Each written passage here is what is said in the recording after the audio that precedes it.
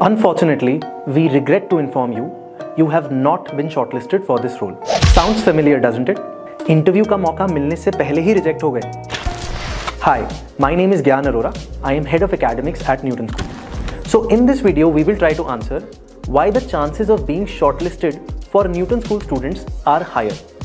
To answer this, let's first understand how recruiting works. A recruiter has vacancies to fill, and for every job that they post, they get thousands of applications. So they have to use ATS systems and very strict filters, and 90% of the resumes never even get looked at. Now imagine if a recruiter could get a small hand-picked list of candidates completely aligned with their technical requirements and with a guarantee of quality.